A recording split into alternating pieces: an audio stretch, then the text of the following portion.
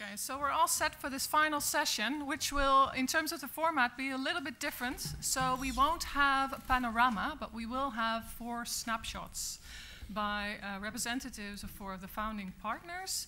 And we will also have closing reflections. And I'm wondering if Tom... Ah, there you are. Good, good. We're all set now. I'm sure we're all set. And I'm afraid we don't have Q&A as part of this session in the interest of time, but please follow up over drinks. So today we have Stephen Pinfield. He's Professor of Information Services Management at the University of Sheffield. We have Duhaney at the Wellcome Data Labs. We have Ludo Waltman, Center for Science Technology Studies at Leiden, and then we have Herzog at Digital Science. So we'll talk about some of the characteristics of the research that could be done under the umbrella of RoRI, which have been perhaps a little bit implicit in some of the discussions thus far. And we'll also look at some of the tools that are currently being developed within the founding partners and the group of founding partners to help us to better understand some of the dynamics of the science and innovation system that we've also discussed today. And as I said, we'll close with the closing reflections by Tom Kariuki, Director of Programs at the African Academy of Science. But we'll start with Stephen. The floor is yours. Thank you very much, and good afternoon, everybody.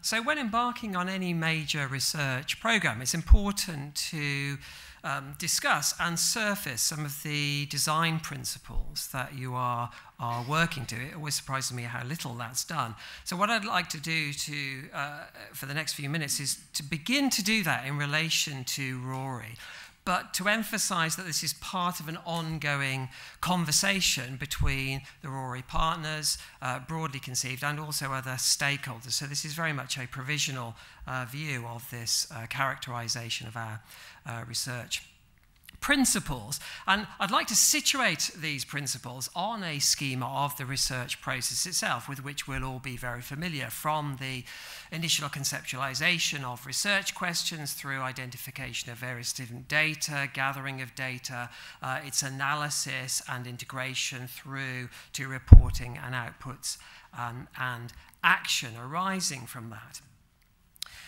And the first point I'd like to make in relation to this is that one of the key things informing RoRI investigation is this idea of research informing action. That's a real mantra for all of the discussions we've had to date.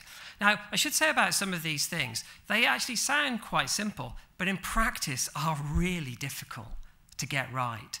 And we're conscious this is one of the most difficult because it involves engagement in translation issues on the part of all the people involved in the research. And very often the incentives that at least those of us who are researchers are acting to often encourage us to stop at the output stage and then not to engage in that translation activity. And that's something that we're very conscious of and that we need to avoid here, but rather focus on turning them insights into action. And that involves, I think, a variety of outputs. That's actually absolutely critical to what we're aiming to do. So not just peer-reviewed outputs or reports, although those are very important, but also data themselves, tools, and maybe also pilot systems will be outputs of RoRI, and that's something that we're very focused on achieving, and early discussions have really pointed to that as being important. Now, all of that points to the beginning of the process and the variety of research questions that we need to address, not just what or when or who type questions, and certainly not questions where it's easy to find out the answers because the data are easily available. It's often very tempting to address those kinds of questions, but also deeper questions about how and why. And that really involves getting at motivations and understanding a richness and complexity of the environments that we are dealing with. The phenomena themselves are extremely complex and multi-layered.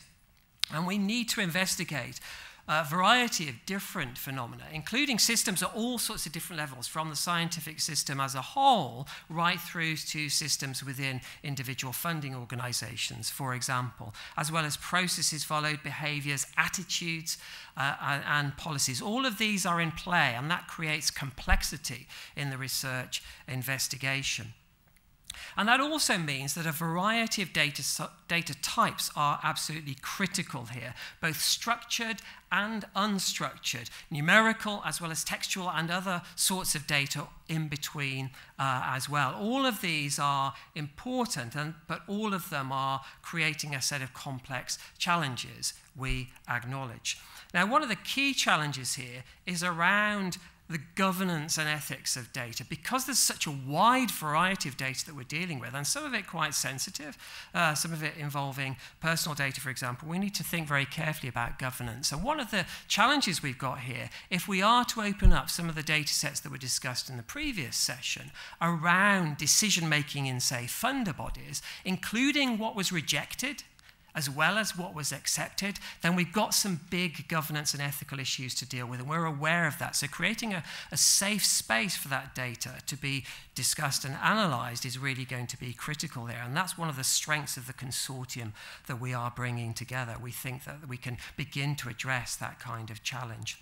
Now, all of this points to mixed methods research, using both quantitative and qualitative frameworks. And that's a spectrum rather than a dichotomy. That's a really important point to make. And one of the key challenges associated with using such a wide range of methods with different logics, deductive, inductive, and abductive, are important here. One of the real challenges there is not the conduct of individual research strands, but their real integration in terms of insight. And so some of the challenges we're dealing with, we know, are really quite knotty methodological challenges. And so we hope to make contributions in that area as well. Now, all of this, we're very conscious, involves genuine interdisciplinarity. And one of the important features of the team we brought together is that we're bringing together researchers with a variety of interests, but also a very wide range of methodological expertises. And that's critical to the way we actually pursue the research. And we're very keen to work with other partners who can bring different sets of expertise to bear on these research questions. So interdisciplinarity is absolutely critical in what we're going to do, and so is co-production. Not just talking amongst ourselves as researchers, but also working with practitioners throughout the process of designing, implementing the research, as well as understanding the insights that arise from it. Now, the final thing to say is that although I've pictured the research process as a nice, neat cycle, we all appreciate that life is messier than that. It's critical, therefore, that we engage in an approach which allows for flexibility, allows for dynamic and opportunistic addressing of research questions, and also involves a big dose of reflexivity, which is critical, I think, for giving the research credibility as well as leading to important outcomes. So now what I'm going to do is turn to my colleagues who are going to talk about some of the ways in which these principles can be enacted in our research and some of the early work that's been done. Thank you very much.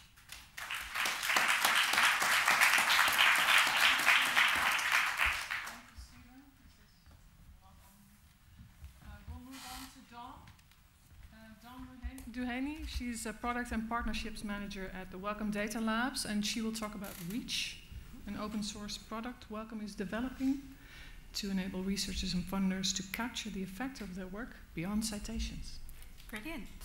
Hello everyone, my name's Dawn, and I work here in Data Labs at Wellcome. And this is us, the Data Labs team, and there are about 15 of us in Data Labs, and we are truly a multidisciplinary team. We have data scientists, we have data engineers, but we also have user researchers, experts in user experience design, as well as data visualization experts.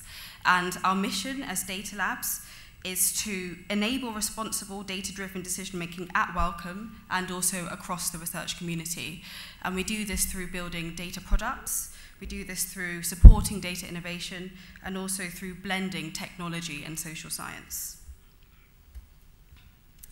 One of the big questions that we've been thinking about for a little while is really about how does the research we fund at Wellcome translate into policy influence?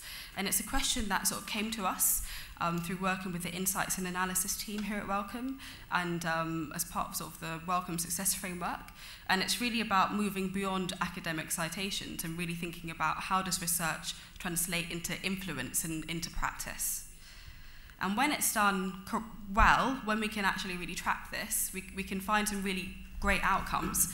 So this is a bit of a case study from some research we funded back in 2002 with the Kenyan Medical Research Institute, who collaborated with Wellcome and Oxford University to investigate causes of child mortality in Kenya. They produced some guidelines that were then picked up by the World Health Organization, and then from the World Health Organization through engagement, those guidelines were then picked up and implemented in the Ministry of Health in Kenya. And you can see quite a clear link between the research, the guidelines being picked up in government, and then also actual influence, so actually reducing child mortality rates in Kenya. But the big question is, how do we find more of these examples? And this happens in quite a manual way at the moment, or in a word-of-mouth way. We sort of rely on people to report on outcomes of their research. And if we were to actually look at the World Health Organization, in their IRIS repository, they published over 200,000 documents. So it is quite an arduous process to begin to really map out how research translates into policy. And for us as a team, this is what we've really been working on, using data, digital, and machine learning to make more effective. So for us, we've created this product, Wellcome Reach. This is a mock-up of our design, so we're going to be launching an alpha version of it in the next few months. And it really is about exploring the reach of scientific research and policy making. So we scrape policy documents from organisations like the World Health Organization, UK government, NICE, Médecins Sans Frontières, and UNICEF, and we match that to publications found in EPMC. And as I've said, this started off as a project for our internal teams within Wellcome that we've decided to open source. And for us, we thought quite a lot about our mission and the reason why we were doing this and the reason why we were scaling it. And for us, the open source element is really important. Yes, it's machine learning, but it's about the product, packaging it up as a product for people to use. And our core audience is our researchers and funders who want to capture the effect of their work beyond citations, academic citations, but also to enable people to use, analyse, and build upon the open policy data we provide. We have a large collection of these policy documents from all of these organisations, so it's about helping researchers and other people who are interested to begin to analyse these policy papers. So yeah, it's about moving from a manual approach to an academic, to an automatic approach, and I'll talk through some of the steps. So first of all, our machine learning sort of algorithm finds the reference section within policy papers. So it's looking for headers like references, bibliographies, and then we split it into different sort of sections. And then we parse it, we section this. So we find the author, we find the year, the title, the journal, and then it's a case of matching the title to the titles in the open EPMC database. So yeah, for us it's about open source and using open data to power this tool. And for us, we've thought a lot about working in partnership with other organisations, because a big thing for us has been around accuracy. We've built this for Wellcome, but if we want to scale it, we need to really think about what accuracy is important for other organisations, and also to ensure that we're not being biased, particularly in areas like I'll be reinforcing the golden triangle and what levels of accuracy are important for different groups. So we've been working with CIHR, who actually have a manual process for doing all of this to begin to test our methods versus their methods. With UK Research and Innovation, we had someone who was seconded to our team for a bit to work on the tool. And we've also been running the tool on some data from the Bill and Melinda Gates Foundation. And actually, their publications are they're a different type of publications to us. So it's about understanding the differences in topic area also. And as I've said, we're working on releasing an alpha version, but we're also thinking about future feature development. So for instance, a lot of feedback has been around people saying, us being picked up in a guideline shows more influence than being picked up in a report. So how do we begin to demonstrate or quantify what influence looks like to help users? And the second thing that's been really important to us has been around designing for ethics. So we use machine learning, and no, it's not a facial recognition product, so sort of on the face of it, it doesn't look like it could be very scary, but accuracy is important. And even for us, we found that with our tool, short titles are less likely to be picked up than long titles, as well as some other things. So it's really about thinking about what ethics looks like for our product and then mitigating against that. And for me, I really think a lot of challenges and problems in tech are not about tech, it's about humans. And in my experience, it's about really how can we break down silos between tech teams and non-tech teams. And in our team, in Data Labs, we've used some methods to begin to look at this. And this is a very, very simple method. And it's about understanding what our use cases are, but also looking beyond that and saying how could our product be used unintentionally for harm? How could our product be abused? Because often when you build something, people often only think about the way in which they intend it to be used. No one really thinks about any misuse cases. You don't design for misuse cases. But it's really about getting teams, engineers, to think about vulnerabilities in products and mitigate against them. And as I've said, we're open source. You can check our repo out on GitHub. And for me, I describe myself as a non-tech person. And I've sort of made an effort to be on GitHub and to meet the engineers where they are and to begin to work through some of these questions and to be involved in the decision-making and trade-offs. And I think that's really important. I think more people who are from social science backgrounds who are interested in ethics in tech should then go and meet sort of technical people, data scientists, engineers, where they are, so we can have more of a productive conversations around what we're building and the implications of what we're building. So my final call to action is to get involved.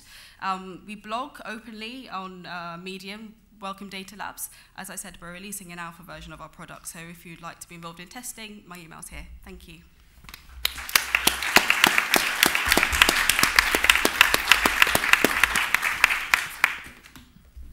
Thank you very much.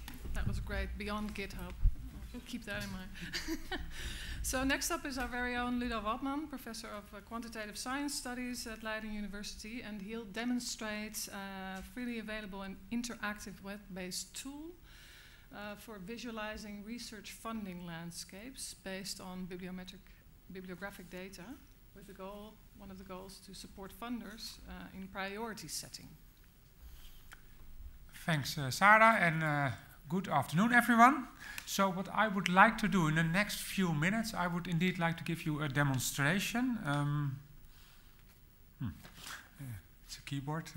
I would like to give you a demonstration of something that we have been working on in basically the RoRI collaboration, the 4 founding partners, something we have been working on during the past 2 months together to build something that gives a kind of concrete example of what is possible.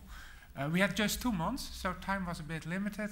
It's really just a kind of pilot project, but hopefully it gives an idea of the possibilities we have by working together as funders, as research centers, as technologists.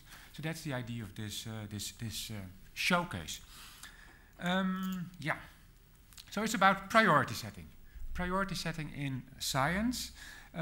So for funders, this is of course about basically making choices about the research that you want to support and also the research that cannot be supported given the limited resources that we have.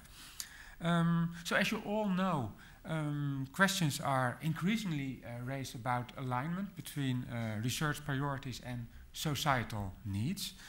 So we will focus in this case study, we will focus on health research.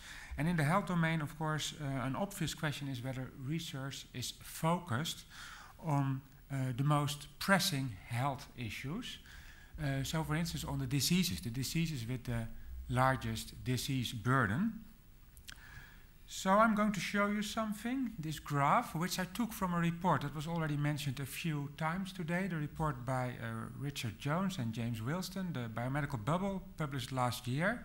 So this is a graph that shows the relationship for a number of diseases between, on the one hand, the disease burden, the horizontal axis, and on the vertical axis, the amount of research that is done, or the amount of funding that is invested in research. This is, by the way, for the UK. So what we see in this graph, we see that there's only a limited alignment between disease burden and research funding that is made available. You will see, and many of you are probably aware of that, you will see similar figures when you do this at a global scale, these types of analysis. And this, of course, yields difficult questions about, indeed, priority setting. So is indeed the funding that is invested in health research, is it invested in the best possible way? Do we indeed make the right decisions? Do we focus, for instance, on the right diseases? So in the biomedical bubble report, many of you have probably read the report. So the argument is made that more resources should be made available for research on social, behavioral, and environmental aspects of health research. So that's based on a quite extensive analysis, but partly it's based on these types of quantitative analysis to support priority setting. What we are going to do in the tool that I'm going to demonstrate to you is to provide additional data that can be used to support discussions about priority setting, and in particular discussions in the health domain. This is what we call a research landscape. A research landscape, research funding landscape, in this case focused on health research. What we see is we see research fields. Each bubble in this landscape is a research field. It's a few thousand publications taken from the Dimensions database. These publications are all linked to each other by citation links. They are densely connected. The fields that are big, the big bubbles, these are fields with many publications. The smaller ones have just a smaller number of publications.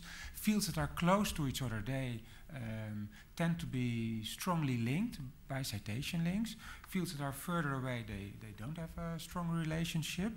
The color of the fields in this case is the proportion of publications that are indexed in PubMed. So that's a kind of indicator of the extent to which this is really core health research. So the yellow fields in the center, that's the core of the health sciences. The blue ones, for instance, they are more in the periphery.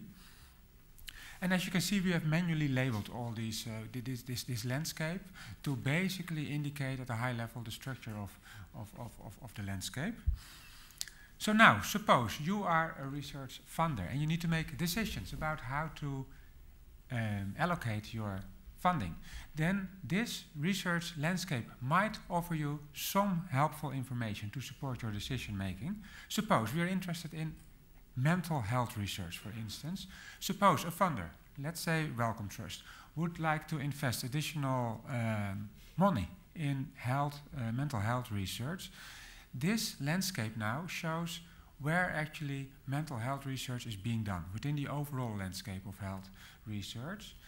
So it's similar to the previous visualization, but we now see for each field, we see the number of publications that are addressing mental health diseases. So we have made a link between publications, mental health diseases, and now we see the big bubbles. These are the fields where a lot of mental health research is done.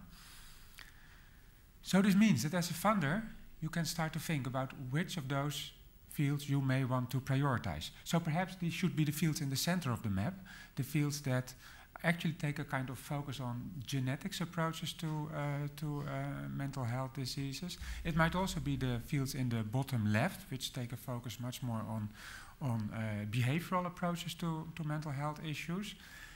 This is something that funders can start to discuss based on such landscapes. Funders can also compare where they are currently positioned, where the publications they have funded are located in such a landscape, for instance the mental health publications, and how this compares to other funders. I'm not going to show you how to do that because you can do it yourself. The landscape is available on the RoRI website.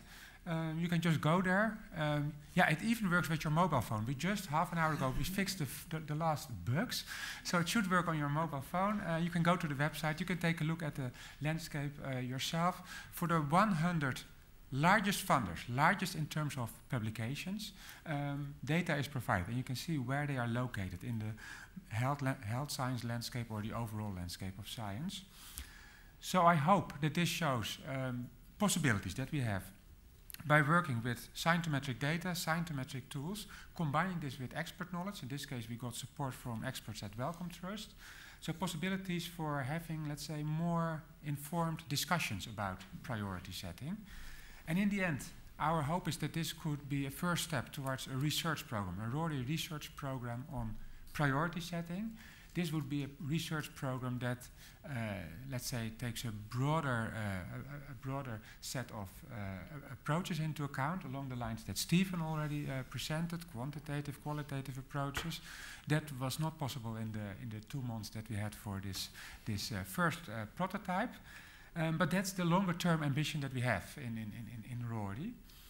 This is the team that worked on the tool that I have shown to you, and that's available to all of you. The team at Wellcome and at CWTS. I also want to mention the digital science team that also provided support for this. Thank you all for your attention.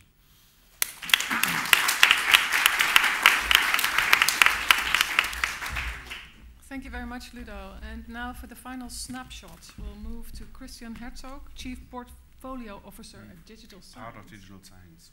Yes. So he'll talk to us on the types of partnerships developed through Dimensions since the launch of the database, and we'll share some results from collaborative work they've been doing recently. Yes. Thank you, everybody. I think I'm the last one before we have the closing notes. I did an experiment and I figured out that I have 8 minutes instead of 5 running a stopwatch. But this is as far as it will get in terms of scientific experiment in my talk, since I'm in the end only a medical doctor and I need just to walk you through facts. And let me start in the past. When we started at Digital Science to work on Dimensions, the large research information infrastructure around 2016, we of course determined why we did it, and we established that we want to bring down barriers to make secondary data like publications and citations more openly available and accessible, especially for individual researchers. We wanted to broaden the view to get beyond the publication citation dogma and include grants, policy documents, patents, and clinical trials systematically. We actually wanted to work towards enabling the research community by providing a research data infrastructure so that the community can develop and own indicators which are used for assessment. And one of the most important things, we wanted to realize and trigger innovation, not only by digital science, by also forcing our market companions to think about how they evolve going forward. In 2017, to move forward, it was just working relatively boring, but a lot was happening. 6 digital science companies and groups worked together to realize Dimensions, but not alone, with more than 100 development partners around the globe, research organizations and funders, and a lot of them are also today in the room. Then, 2018, just next door in January, on the 15th, we launched Dimensions. And today it provides access to 103 million publication records. And I wanted to stay a little bit on this one, since the question about data for research was mentioned a couple times during the day. 100 million publications with 1.1 billion citations, then a 5 million grants database and 1.6 trillion in funding, and clinical trials, policy documents, 39 million patents. But the documents are one thing, but what we really were driven by and are passionate about is that we work very hard on indexing and mining the relationships between the different document types, so that we, for example, have 12 million links between a publication and a specific grant, and 18 million links between a publication and a funder, or approximately 1 million pointing from publications to clinical trials and more than 300,000 into the other direction. Because the direction matters, and actually these links allow you to follow the trajectory of research from funding to output to impact. It's never going to be complete, but it is a basis to work from.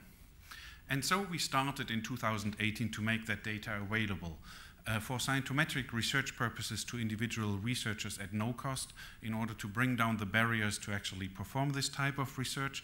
And we did this to gather experience how we can do this, and have started so far more than 80 projects. And also started to work with research groups in a more collaborative setting, providing them bulk data access so that they can work with a large-scale analysis on the data. But obviously, these approaches were limited by our size of the team. We cannot work with everybody, so we needed to work towards achieving scale. And just a few weeks ago at the ISSI conference in Rome, we launched a partnership that we basically work with ISSI so that they can decide who of their members should be able to access the data, and we actually take ourselves as digital science as much as we can out of this process in order to achieve scale and provide more researchers with access to the data. And today, the launch of RoRI obviously marks a qualitative change because it's no longer us only providing data, but we have now a collaborative setting where, with our capabilities, want, of course, to contribute data, but also take part in the interpretation and the research activities as much as we can, aligned with the RoRI objectives of research, translation, innovation, brokerage, and facilitating. So what we are going to do is we are making for the RoRI members the data and the tools available, including the API, and things which are currently in development, for example, a machine learning-based classification using the units of assessment, or the global sustainable development goals, which we are working on with academic partners at this point, and of course support from the broader digital science team. And Ludo just mentioned, this is also a collaboration where digital science with dimensions mining the acknowledgement sections of approximately 75 million full text records for the mentioning of funders or projects, in order to enable then the map which allows you to place the funders and their activities on the landscape.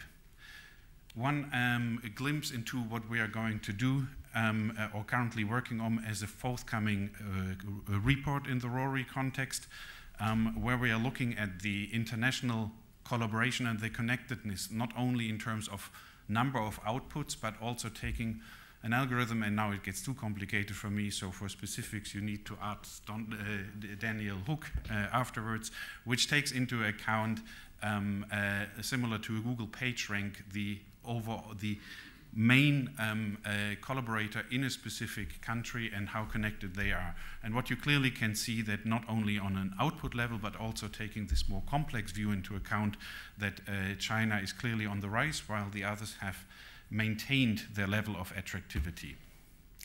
So, just trying to connect 2016 to today, and hopefully RoRI will exist still after 2050.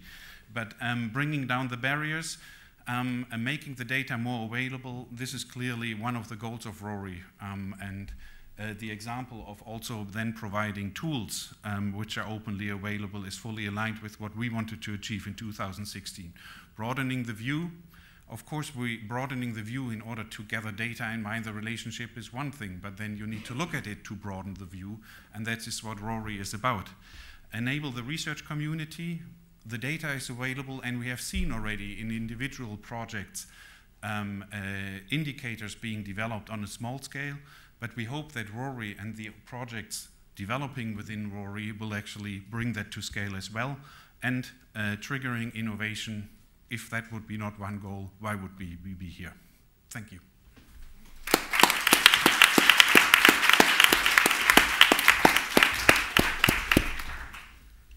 Thank you very much, Christian. May I now invite Tom Kariuki, Director of Programs at the African Academy of Science, to the front for closing reflections. Do you need to be hooked on to the screen? No? I think we have seen enough of slides, so I will. So I just want to offer some reflection, but in doing so also, I think bring some perspectives from some of the learnings and lessons we are seeing from engaging with African researchers across the continent on many of the issues that have been part of the program today. I think the challenge for us is that it's a huge continent. It's huge disease burdens across the continent of Africa. It's a very large constituency to operate. We are representing more than 2,200 ethnic groups. There is huge scientific, economic, and cultural diversities across the continent. There is huge challenges of attracting, retaining, rewarding scientists to stay on the continent. And I think all of this means that retaining the best people to work on major health and developmental challenges is a challenge in itself. So I was looking at some of the data talking about the number of scientists in Germany, in the UK, PhDs, and I was like, wow. Because in Africa we need, just to get to the global averages of about 800 scientists per million inhabitants, we need to train 1 million PhDs. Because at the moment, just by way of comparisons, the UK has 4,500 scientists per million inhabitants. In Africa, that number is about 198, less than 200. But that's also an opportunity, because there's opportunity for us to do, to train. There's opportunity to harness the vibrancy of the youngest population in the world. There is an opportunity to avoid the mistakes made by older democracies and more established centers. There is opportunity to experiment with a combination of indigenous knowledge systems combined with some of the modern approaches. There's opportunity to leapfrog with new digital technologies like I have seen today being presented here. Opportunities for increased productivity and to unlock opportunities to unlock more funding from domestic sources and from governments is something we keep engaging with. So our theory of change is really to look at how we drive a sharp focus on scientific excellence and quality. And yes, we do indeed need to make the distinction between excellence and quality. Training the next generation of researchers on the continent, looking at issues around scientific engagement, citizenship, how we engage with policies with the general public, looking at how communities can be engaged better, and then the strengthening of the research cultures and the research environments is something that we include as part of our theory of change for a lot of the work we do. So we've had, at the African Academy of Sciences, 30 years of reflection around what needs to happen in Africa. It's been a journey of up and downs, boom and bust sometimes, but in the last 4 years or 5 years, we need a huge acceleration with the support we have received from our global partners like Wellcome and others to really focus on areas around good research, leadership development, mentorship, etc. So we want to understand that in crafting how we move forward, and thank you, RoRI, and the team here for really bringing up these discussions, that we understand the aspect around how do we build excellent science, but in Africa and other places in the global south, we also want to build excellence. So you can fund excellent science, but I'm not quite sure how we then work to build excellence. And that's a key question for us, because it's a fine balance between funding excellence, building excellence, achieving equity, given the diversity, for example, of the continent we work in, and giving the need to deliver, as we have had throughout the day, impact delivered much quicker than we have done before. So we know there are brilliant researchers everywhere, and we know through the calls we make at the Academy that we get very good ideas from all over. So we experiment with things like the consortium approach to address some of these challenges. But there is a research question here. What is the right size of a productive research consortium? I don't know what the right size is. Maybe RoRI has an answer with regard to what a productive research consortium is. I've heard a lot about data today, and I wanted to bring a bit of thinking around this, because I know we are dealing with data that is being held by funders, data that is we want to share across board. Every time we convene African researchers, I hear a lot about data, and what I hear mostly is hesitancy to share data, sometimes bordering on resistance to share data. I think there's a bigger conversations that we need to have, because we can't move forward if we are not going to include everybody in that discussion.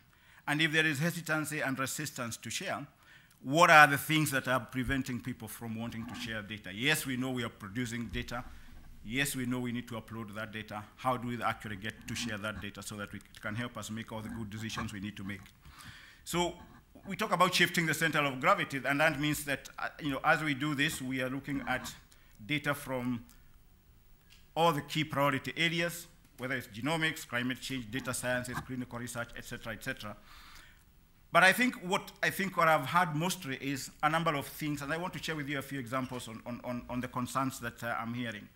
One is, for example, the question of around data ownership versus custodianship. So ownership, according to many African scientists, is ill-defined or ill-suited to define stakeholders' responsibilities. And I think the broader concept of custodianship, which is implying caretaking, governance responsibilities for the data community, fair and transparent practices based on not rather strictly legal terms, but looking at how we protect participants and communities. I would like to hear more about community engagement and how communities benefit from everything that we do. And this should be an integral part of the planning and implementation and how we want to engage local communities that are involved in research. I think the key issue here is that we need to move from the notion of doing research on communities to doing research with communities. So where they are empowered and they are able to contribute to the discussions and to decision-making processes. And so it brings the question, and I'm just giving one example from, for example, what I've heard about the clinical data, for example. It brings questions around informed consent and respect for autonomy. And these, again, are complex issues around informed consent, respect for persons. That is a universal principle. But what we have is that we have research that shows that the application of this principle varies widely from context to context. And again, giving examples from Africa, where you have culture and unique values that are quite diverse, yes. What we need is informed consent that is preceded by very deliberate efforts to understand and appreciate the cultural context and the local values, because otherwise then it becomes futile. So again, this is tied to how we deal with ethics issues, how we deal with institutional boards, and their role. There's a question around, for example, a push that is being seen to be driven from external to the continent around the balance between broad versus dynamic versus tiered consent. Broad is where stakeholders say, participants' data or biological sample reuse. These things, it makes African researchers very, very apprehensive about who owns the data, where will the data aid, what are the benefits to me, what are the benefits to the community. So we need research that tells us whether participants would be better served by a dynamic model rather than a broad and limited model, where we incorporate follow-up and allow oversight of some kind to continuously be part of that discussion. So there's a question also around research integrity and conflict of interest, which I think has also been brought to our attention, which is where researchers sometimes feel that we need to maintain a healthy balance between funders and ethics and consent protocols.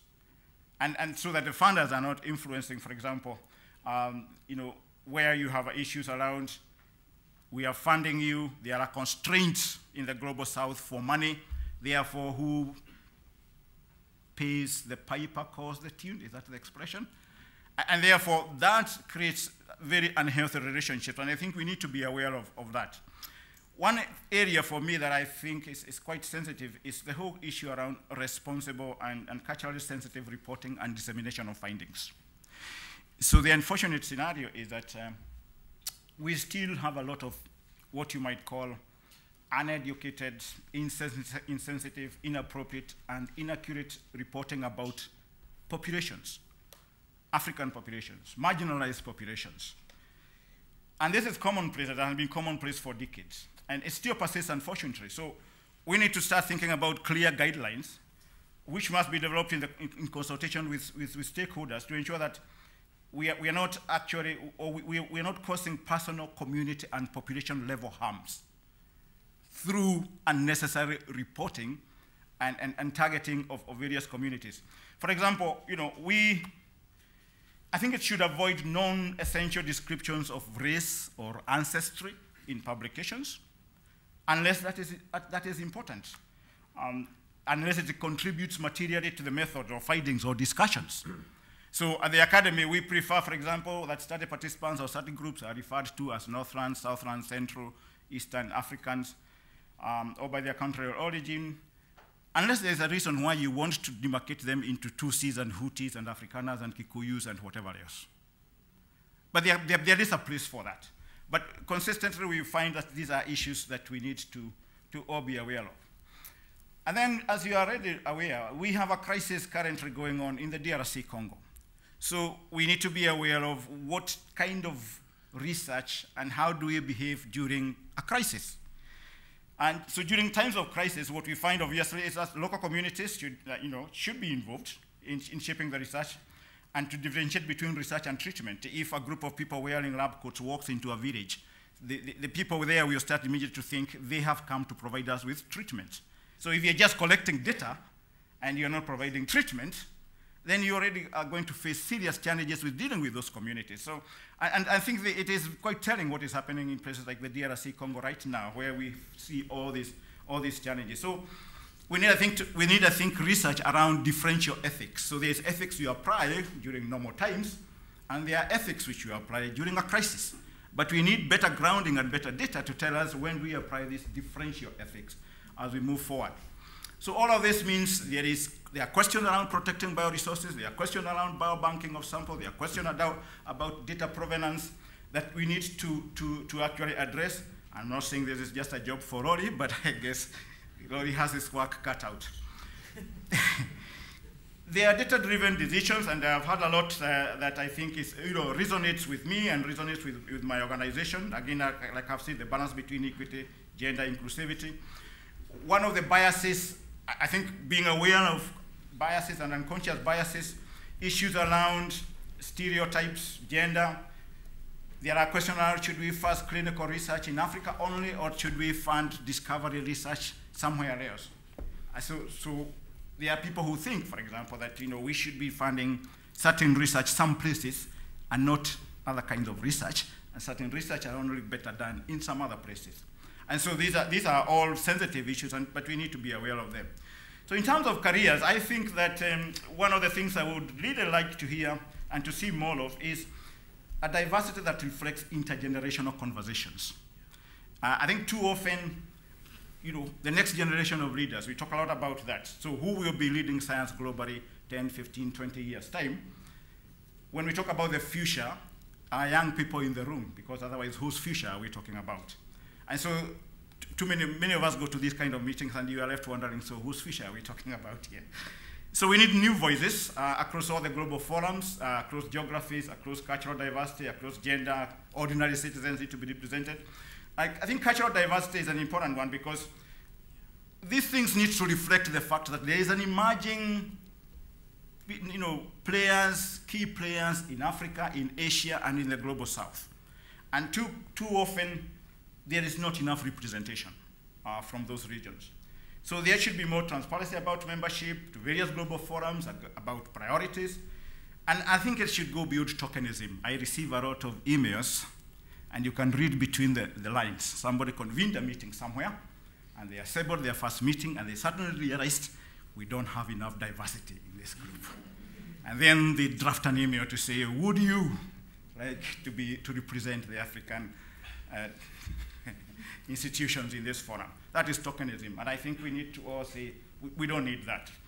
So one of the things that RoRI, I think, should do immediately is to say, they will advocate for respect for law of diversity in its many forms, so that we see, because we see prejudices everywhere against all these things, whether it is funding decisions or elsewhere. We can learn a lot from interdisciplinary approaches and problem solving.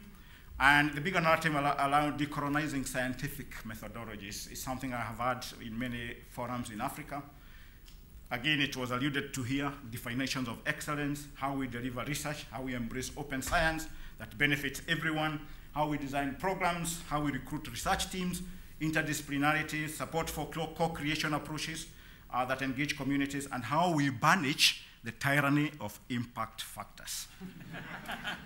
All of that are part of the decolonization agenda, which I think we all need to do. I think finally, is to say, I think that we're really happy to, as the African Academy of Sciences and partners in Africa, to be part of this initiative. But more importantly, I think the challenge for all of us is, do we just want to close the gaps? Or more importantly, should we be about challenging existing models, or a bit of both? Science generates knowledge, science generates power. Power is supposed to, all of this is supposed to be the source of truth, and they say truth sets us free. But actually, if you think about it, in the age of science deniers and haters and demagogues who want to take us backwards, is science setting us free? There's a lot of work here. I mean, just 2 examples to finish with. So climate change. So we've had data on global warming for 20 years, demonstrating that our planet is headed in the wrong direction. Many decision makers remain unconvinced. We are still debating about the course correction that we need to do to save ourselves as a species and save our planet. The other example is vaccines, of course. And in Africa, we are very passionate about vaccines. Vaccines have saved millions of lives across the globe. So many people are alive today who would not be alive if there was not for vaccines. But we are vaccine deniers, and we have communities who resist vaccines from London to New York to Goma City in the DRC Congo. And by the way, congratulations to Wellcome for a very good report, the Wellcome Vaccine Monitor report that was released recently.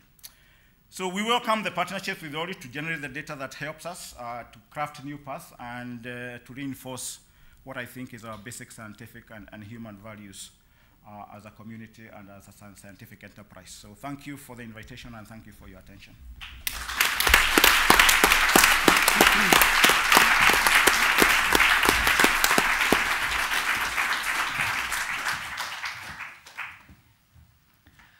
That was fantastic. Obviously, we don't want to send you all away by actually expressing our great gratitude for participating, not only the presenters and the panelists, but also you in the audience and everyone on social media. And Jonetta will say a final word in a minute. Let me close by saying that clearly trying to answer all of the questions and issues that were put on the table today, that will be a daunting task. We are acutely aware that we should avoid quick technological fixes, that the answer is not only to collect more and bigger data.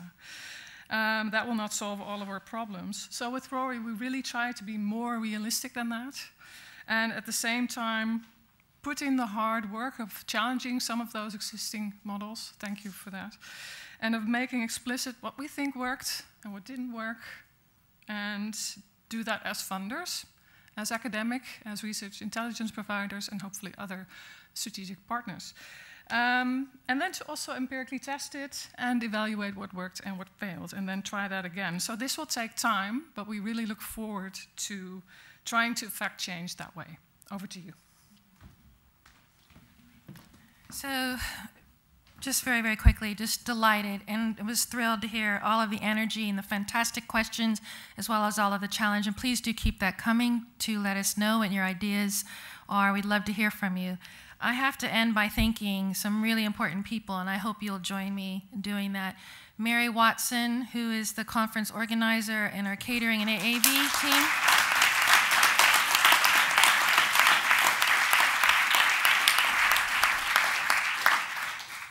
As you know, it's not possible without people like that who are in the background, and she's just done an amazing job. I need to acknowledge Adam Dinsmore. A lot of you have at least gotten probably loads of emails, and perhaps maybe he's in your spam box. But Adam does have a day job, but I just wanted to please join me in thanking Adam for organizing. And there are loads of people who worked really tirelessly, and I'm not going to go through the army because there truly is an army of people behind this, but I do want to acknowledge Julia Giddings, Katie Alexander, Alex Jackson, Liz Adelanwa, and Simon Shears, who really, really worked really, I think, through midnight last night to try to get the website and the tools and everything ready for today. So please join me in thanking them.